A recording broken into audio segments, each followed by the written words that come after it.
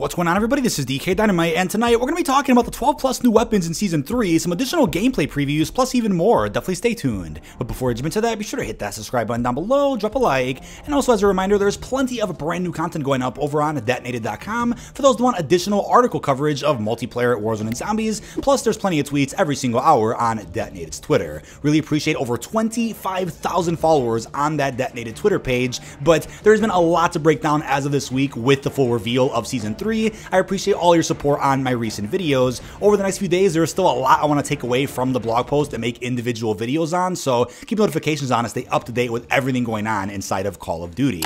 Also, thank you guys for the support on this afternoon's episode of the Bombshell Podcast. We had an in-depth discussion on everything coming out starting on April the 3rd, but this morning we also got a brand new Rebirth intel drop from the Call of Duty YouTube channel, which was hosted by Beanox, who is in charge of redeveloping Rebirth Island for the brand new Warzone application. We actually had Carl, a developer who I actually got to meet at the Vondel Capture event last year. He's a really nice individual, really insightful and very talented. He actually went through some of the steps of how they brought back Rebirth Island in present day, and it was a really cool overview of the updated points of interest, how the gameplay and pacing works, but we also got to see some footage of the new Morse sniper rifle, right? This is returning from Advanced Warfare 2014. It will be featured in the Season 3 Battle Pass, but we got some nice looks at the inspect animation, it being fired. It looked phenomenal, but I will leave the intel drop down below in this video's description. I also want to remind you that this Tuesday should be some Battle Pass marketing featuring a Black Cell trailer, roadmap, and an overview of all these store offerings for our third season. I'll be live streaming and breaking everything down this upcoming Tuesday, of course. But I'm actually really surprised with how much new equipment and how many perks we're going to be seeing here in our third season. To start off with that, as you guys can see in this graphic, there's a lot coming to multiplayer. So first off, a new perk called the Gunslinger Vest is going to be available at launch.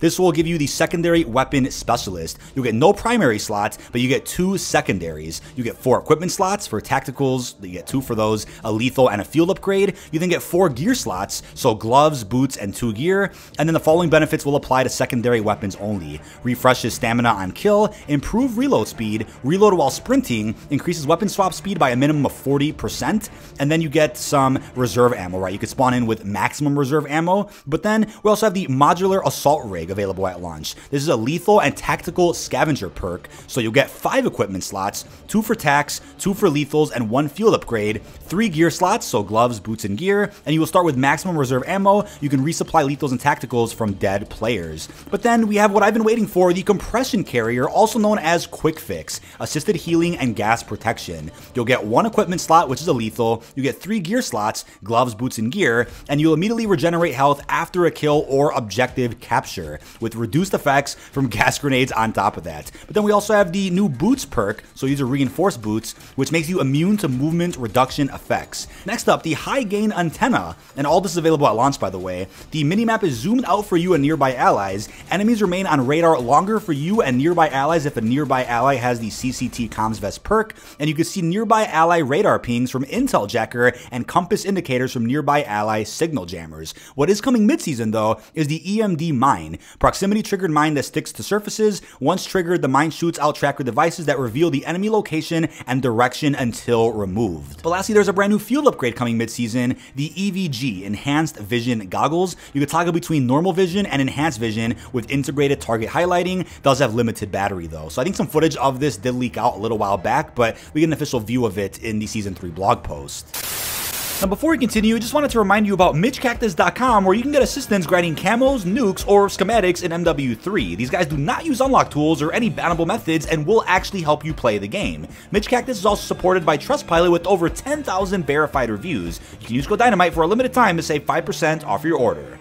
But I think as far as weaponry, there's some really exciting offerings here for Season 3. First off, the FJX Horus, also known as the MP9. We had a variation of this in Advanced Warfare, but it'll be available in Sector 8 of the Season 3 Battle Pass, right? It is an SMG, it is not a pistol this time around, but still looks pretty damn exciting. It says it's an ultra-compact SMG with best-in-class CQC damage and mobility. Now it has 18 levels. Then we have the Morse Sniper Rifle, available in Sector 4 of the Battle Pass, and has 19 levels. It mentions that it's a single-loaded railgun delivering featuring a high damage payload with excellent velocity and even penetration. Now, unlike the FJX, the More Sniper isn't going to be available in Warzone Mobile day one. They'll probably end up adding that in during Season 3 Reloaded, or maybe as late as Season 4. Not sure why that's going to be the case, but I do think that's going to happen periodically with certain weapon drops. They'll drop them in some games and not others. But lastly, we have the Gladiator melee weapon. As we talked about in a video last night, we have a Beast Glove skin for the Gladiator. It's going to be available for about $80 as a part of the Godzilla x Kong collab. The base version of the melee weapon is the Gladiator, which will be available in Sector 15, featuring 6 levels. As they wrote, it's a compact, concealable punch knife that was initially used by gamblers and politicians. But for those wondering what's going on with the BAL-27, the iconic assault rifle from Advanced Warfare, yes, I'm crossing my fingers for an Obsidian Steed blueprint, either in a battle pass or in some type of store offering in the future. The BAL-27 is going to be a classified unlock, either in the classified sector, which is probably the most likely scenario for mid-season. That'll be May 1st with Season 3 Reloaded,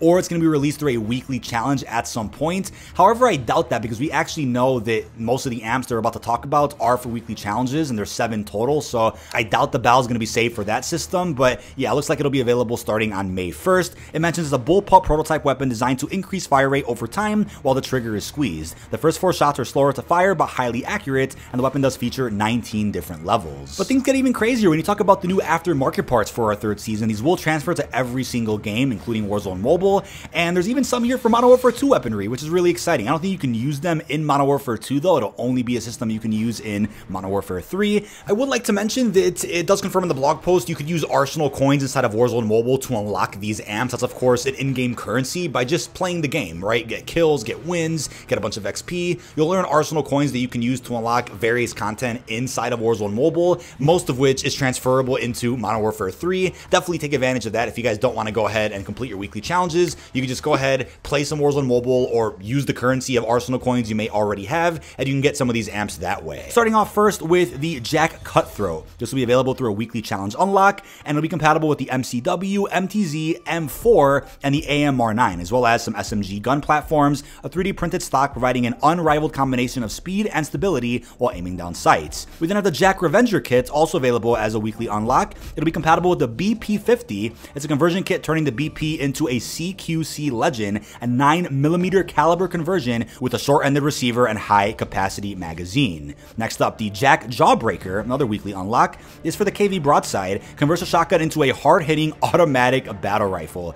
That sounds scary, and it's probably going to end up being a meta for quite some time in one of the game modes, right? We then have the Jack Shadow Titan, another weekly. It's compatible with the Bruin MK9, converts the Bruin MK into a compact and integrally suppressed light support weapon chambered in 300 blackouts. We then have the Jack Patriot, available for the M16, yes, a Modern Warfare 2 weapon, converts the M16 into a fully auto rifle with a heavy ported barrel built to provide superior recoil control and firing aim stability. It's gonna give us that Cold War campaign M16, right, which was fully auto in that game. We next up have the Wardens, which we've been waiting for, as a weekly unlock, dual-wield Lockwood MK2s, essentially the Model 1887s. As it says, relive the glory days, stir up the hornet's nest, and take down your enemies, leaving no loose ends with these museum-worthy Akimbo lever-action shotguns. Those are going to be scary. But then, coming towards the end, we have the Jack Atlas kit. Available for the AMR9, it will convert the weapon into an extremely lethal and accurate 5-round burst carbine chambered in 5.56. Now, as I've been doing, I'll be covering these amps every single Wednesday as they release. A bit of a new series here on the channel to show the aftermarket parts some more love, give you advice on what the easiest weekly challenges are to complete to unlock the new amp. We're going to continue that, of course, with Season 3. But lastly, we have the Photonic Charged Barrel, which we actually got some footage of in the recent Season 3 gameplay trailer. This is going to be for the new Morse sniper rifle. And as it says, this hyper-advanced barrel is more than simply a barrel. Holding the trigger charges the rifle, and releasing fires a single high-power energy projectile. So I think it's not out of the realm of possibility to get some advanced warfare, futuristic type attachments for our base weapons in the game. Some futuristic amps that convert the weapon into energy type weaponry, or something else that is a bit different from the regular weapons we have inside of Modern Warfare 3. Really excited to see where they go with that. I wouldn't be surprised if we got like an EM1 amp at some point, since we don't have the base EM1 weapon in this game. We had it in Vanguard, but wouldn't be shocked to see a laser attachment on an aftermarket part at some point. But that is about it. This has been dkdynamite. Leave your thoughts down below in the comment section. What are your thoughts on all of our brand new weapons coming in our 3rd season? How are you feeling about the brand new aftermarket parts, and even the new gameplay we got from the Rebirth Intel drop? Really hope you've enjoyed, and peace out, everybody.